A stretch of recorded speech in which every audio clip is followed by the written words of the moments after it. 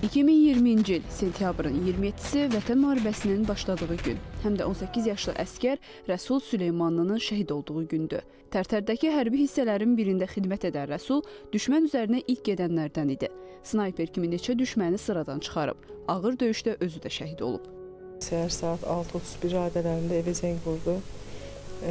Dedi ki, ana, özünə yaxşı bax. Özünə yaxşı bax deyib dəstəyi qoydu yerə. Mən bilmirdim müharibə başlayıb.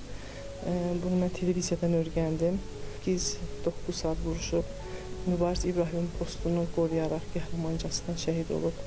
Valideynləri Rəsulun mehribanlığından, işgüzarlığından, qorxmazlığından danışırlar. Deyirlər ki, uşaqlıqdan idmanın bir çox növü ilə məşğul olub, eləcə də vətənpərvərliyi ilə seçilib.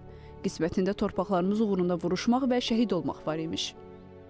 Biz oğlumuzla qürur duyuruq, fəxr edirik ki, oğlumuzu vətənpərvər böyütdüyümüz üçün və bütün şəhid olan övladlar bizim övladlarımızdır.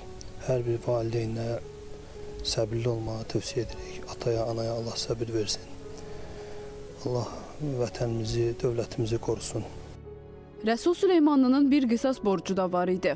Aprel döyüşlərdə şəhid olan xalası oğlu Gizir Sərxan Bayramovun qisasını almaq ona əlavə güc verirdi. Sərxanın başladığı yolu Rəsul davam etdirdi. Zaqatala rayon qəbristanlığında da yan-yana dəfn olunublar.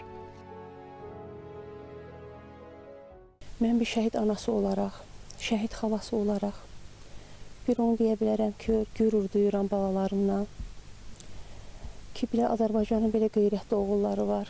Şərəfimizi, namusumuzu, bayrağımızı, vətənimizi qoruyurlar. 2 balamız şəhidlik zirvəsinə ucalıblar. Rəsul kimi balalar da bizim balalarımızın aprel döyüşündə şəhid olan balaların qisaslarını aldılar. Günel Süleymanova və Həlimə Bayramova. Onlar bacı olmaqdan savayı həm də vətən üçün xeyirli övlad böyüdən şəhid anası və dərd ortağıdırlar. İndi bütün ailə, nəsil, hər kəs bu 2 şəhidlə fəxr edir. Mən 2 şəhid nənəsiyəm.